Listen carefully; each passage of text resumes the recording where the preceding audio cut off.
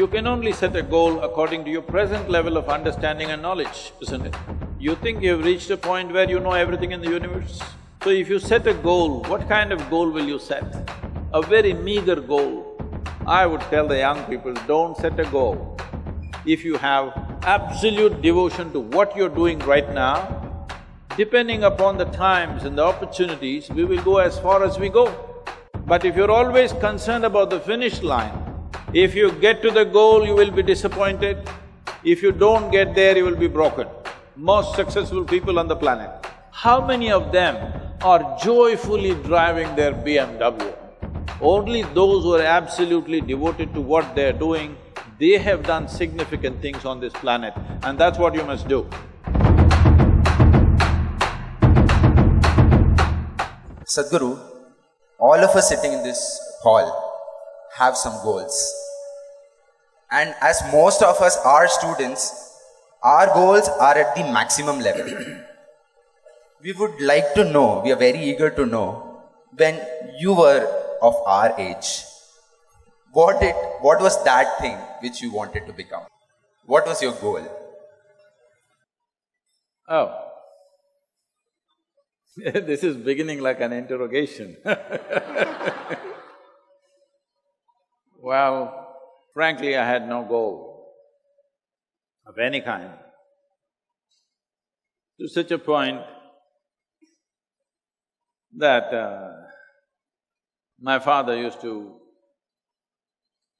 what will this boy do? He's not interested in anything. But it was completely wrong because I was interested in so many things. I was not interested in the things that he was interested. I was absolutely interested in many, many things.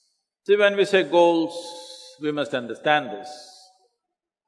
From where you are, if you set a goal for your life, you can only set a goal according to your present level of understanding and knowledge, isn't it? You think you've reached a point where you know everything in the universe? So if you set a goal, what kind of goal will you set? A very meager goal. And if you grow rapidly, you will be terribly disappointed with your own goal. But this has been taught to you in the recent years that you must be goal-oriented. If you… let's say you want mangoes in your house. If you want mangoes, you don't have to think of mangoes. You have to think of soil, you have to think of manure, you have to think of water, you have to think of sunlight. None of them look or taste like mangoes. But if you take care of those things, mangoes will come. But suppose you have a strong desire for mango, but you did nothing about growing a mango tree in your home, you will want to steal it from him, if he has. Yes or no? So if you have goals, what you're calling as goals is just your desires. And your desires are just an outcome of the kind of thought process that you have right now. The kind of thought process that you have right now is only dependent upon the sort of data that you have collected right now. In 20 years' time of life, what kind of data do you believe you have gathered to set a goal for life? Not necessary. So, this is something that I'm bringing about. Recently, every year we have this business, we have a business event in the month of November. Many business leaders come, all the top business leaders have been there. 200 CEOs come every year to train with us for 4 days. So last year, one of them was asking me, who's running a major multinational company, Sadhguru, we pick the best from the IITs and IIMs and we keep paying them more and more and they keep asking for more and more. But when I look at your organization, you pay nothing to any of them and it seems to function many times better than our corporation. What is the secret? I said, see, this is all it is. We are devoted to the process. We are not concerned about the goal. We are absolutely devoted to the process. Because of our devotion to the process of what we are doing right now, if you do not do what you're doing right now well, your goal is just going to be a fancy desire, isn't it? Hello? Yes or no? Hello? Your goal is going to be just a fanciful desire that you made up in your mind, and that is not even yours. Your goals are all borrowed from 10 other people. Whatever is the trend today, that is your goal, isn't it? I would tell the young people, don't set a goal. If you have absolute devotion to what you're doing right now, depending upon the times and the opportunities, we will go as far as we go. But if you're always concerned about the finish line and not the step that you're taking right now, you will fall flat on your face, most probably. If you get to the goal, you will be disappointed. If you don't get there, you will be broken. Most successful people on the planet, I want you to just look at it, don't just go by what I say. Just go on the street and watch people. Leave the people who are driving bullock cart and this and that. Just watch those people who are driving BMWs, Mercedes and whatever else, okay? Successful people. Just carefully watch them. How many of them are joyfully driving their BMW? Hello? How many of them are joyfully driving their dream car that they worked for? You will see hardly anybody, unless it's a stolen car.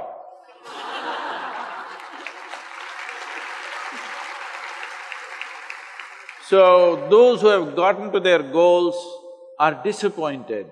Those who could not get there are broken and frustrated. What's the point of a life like this? Your ability to do things is enhanced only when you're absolutely devoted to the process in which you're involved.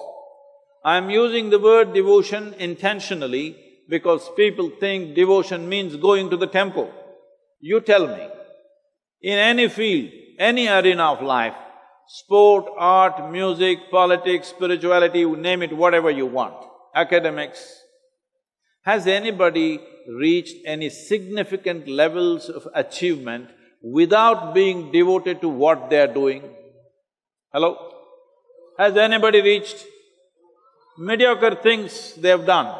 Only those who are absolutely devoted to what they are doing, they have done significant things on this planet, and that's what you must do.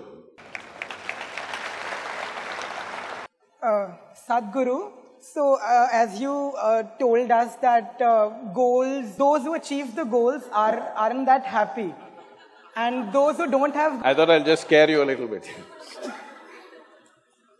And those who don't have goals are also not happy. But goals are the starting point. But a lot… No, please, let me correct this. Is goal a starting point or a finishing line, please? Which is it? It's both ways. How is that? How is goal a starting point? Is goal a finishing line or a starting point, please?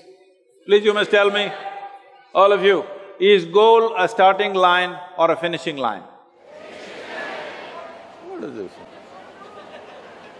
But if goal is something that motivates us to, once we think of a goal in mind… You're coming to the point now.